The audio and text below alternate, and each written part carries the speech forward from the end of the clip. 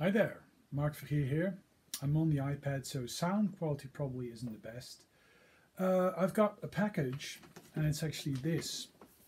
Whoops! Yeah, I was crazy enough to back this. Basically, this is a single board computer and a USB joystick. You are able to hook up other USB game pads. Uh, the pros to using this um, Competition Pro, how do you say that, facsimile, is actually that it actually features some extra buttons that allow you to use the keyboard, because this is about half the size of a real Commodore 64, but the keyboard is just fake, and it's actually very well done. The only thing that's lacking is actually the special characters on the front side of the keys. There have been a ton of videos doing the unboxing.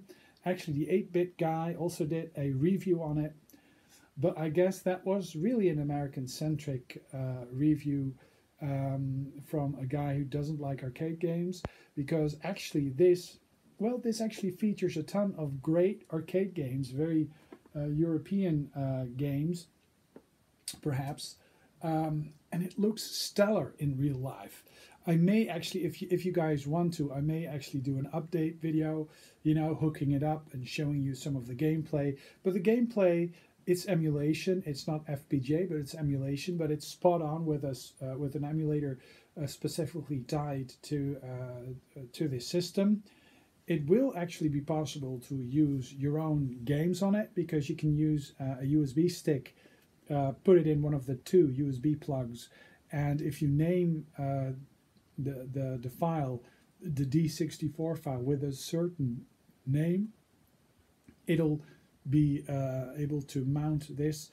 Future firmware updates may actually allow a USB stick to be read and some sort of menu to be present. If you want to use the keyboard, you can use a virtual keyboard on the screen.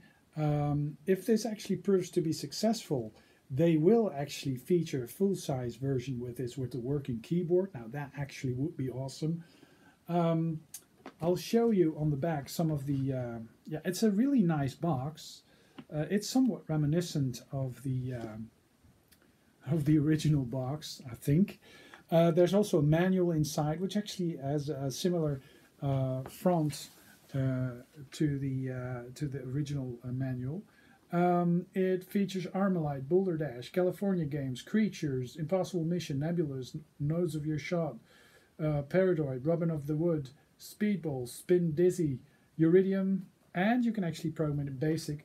The full list is Alleycat, Anarchy, Armalite, Avenger, Battle Valley, Boulder Dash, Bounder, California Games, Chip Channels, Confusion, Creatures, Cyberdyne Warrior, Cybernoid, The Fighting Machine, Cybernoid 2 The Revenge, Deflector, Everyone's a Wally, Firebird, Gribbly's Day Out, Hawkeye, Heartland, Herobotics, Highway Encounter, Hunter's Moon, Hysteria, Impossible Mission 2, IO, Jumpman, Mega Apocalypse, Mission AD, Monty Mole, Monty on the Run, Nebulous, Netherworld, Nobby the Aardvark. That's I believe an Oil's Well type of game. Nose of Your Shot, Paradroid, Pit Stop 2, Ranorama, Robin of the Wood, Rubicon, Skate Crazy, School Days, Snare, Speedball 2, Brutal Deluxe, Spin Dizzy, Star Paws,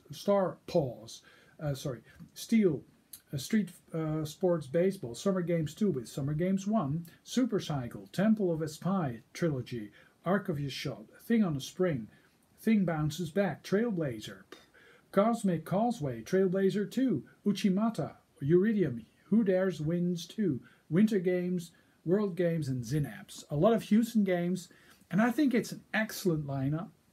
And if you guys want me to do an unboxing and want me to show you some gameplay, I will. But there's a ton of videos out there that feature actually this, and so there's really no point in me showing that, I guess. But I thought it would be nice to just show you that I actually got this. Anyways, Mark, signing off, and I'll be back with a video soon. Well, you know, I may actually, some people on Facebook already have seen this. My retro gaming system running Windows XP actually died, and for the multiple times there have been multiple motherboards in it, ranging from 486s, Pentiums, AMD K2s. The last one was a Core 2 Duo. Basically, there is something wrong with this case because it attracts lighting, it shorts and whatever. So I got rid of the case, and I do have a whole set of CPUs over there, ranging from a Core i5, 4th generation, 3rd generation, 2nd generation. I actually have Core i7 systems, chips. I got some memory. I've got 4 sticks of 16, what is it? DDR3, 4 sticks. And I got a couple of really cheap motherboards coming my way.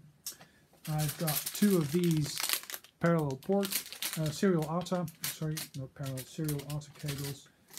This is my GTX 750 Ti, a Charcoon case. Basically a similar case to this one. I'm going to revive my retro gaming PC.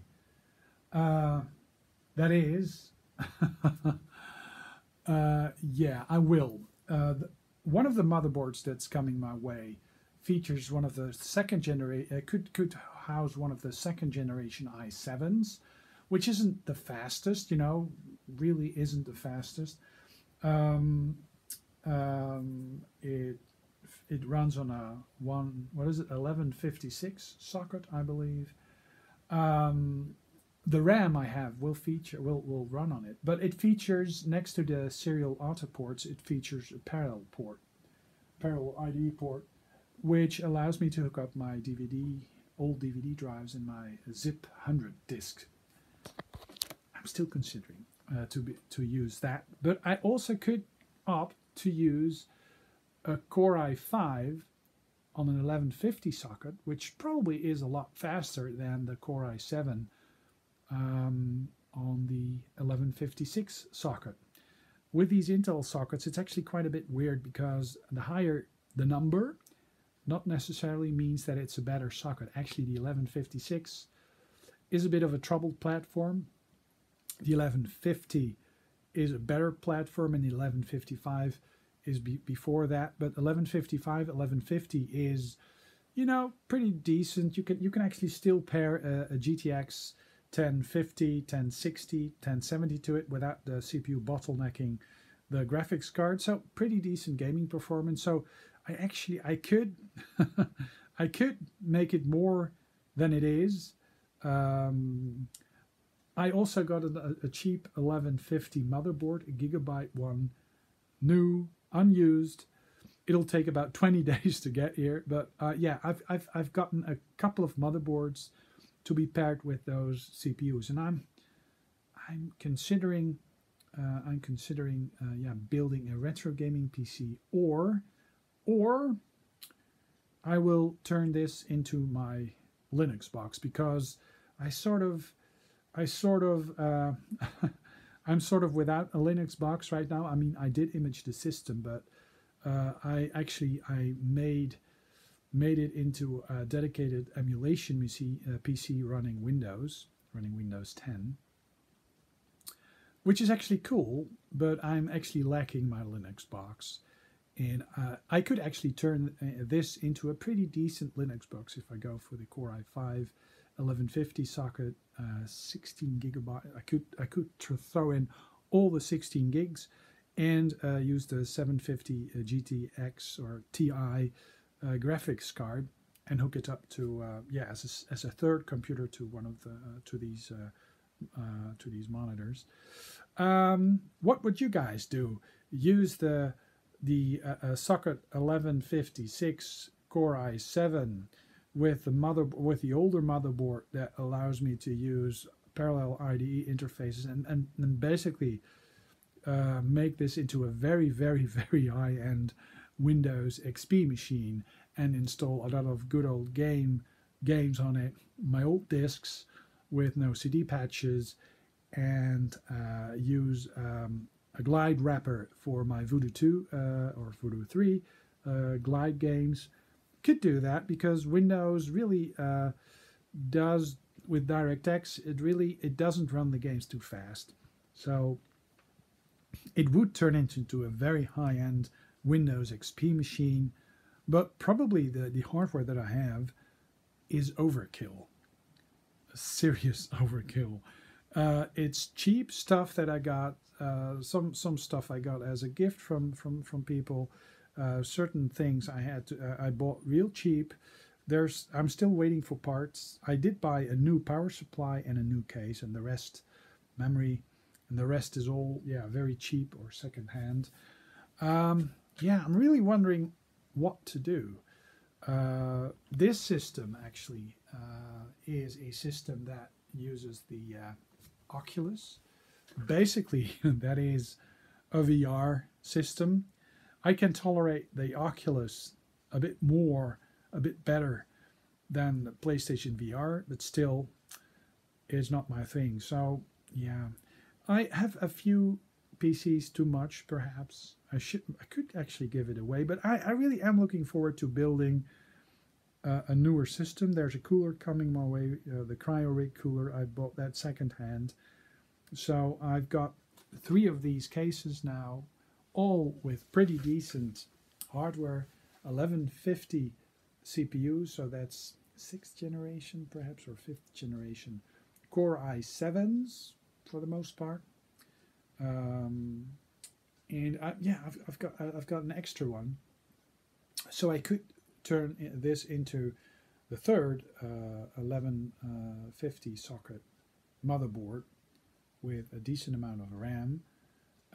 I could turn it into a streaming PC, video editing PC, retro gaming PC, or my Linux box. And of course, I can actually do it all. I mean, I could have it multi-boot, put 3 big drives in it and have it multi-boot and make it do everything. I'm really curious what you guys would do. I'm not spending a ton of money. I mean, I've got I've got a shitload of drives. Oh, wait. Over there. I've got a shitload of drives, hard drives. So, you know, I could put together a system. I could actually do multiple systems. I've gotten quite a few graphics cards still. I could, you know, these are 4 gigabyte sticks. You know, I could break them up, not use them all in one machine. Yeah, the speed on this, it's 1333, which basically is a bit too slow for the Core i5 1150 socket machine, because that actually can take up to 1600, but I don't have that. So it might actually be overkill to throw it in. I could this probably is very boring to a lot of people, but I could use the Core i5 1150 in my Lenovo ThinkCentre, because that actually is also an 1150 socket, but that has an i3 in it. And I could actually take out the i3 and put the 1150 i5 in there and make it into a really fast desktop system. It has an NVIDIA 1030 graphics card in it. Basically, the power supply can't take anything more. I could do that, but and turn it into a Linux box and actually make this into my state-of-the-art Windows XP machine, like the overkill uber, because I believe the Core i5 1156 generation, that basically was from 2005 or something. Windows XP was still relevant, and back then, well, perhaps not entirely, but I mean, it was I believe if I get the motherboard, it does feature Windows XP drivers. The NVIDIA GTX 750 Ti will have Windows XP drivers. So basically, I could turn it into a huge, fast Windows XP machine. But yeah, I mean, I don't need 16 gigabytes. It will not recognize it. It will only recognize 4 gigabytes because it's a 32-bit operating system. But I could throw it all in and have it as a multi-boot configuration. I mean, I could have it boot Linux. I could also have it boot Windows XP, and I also could have it boot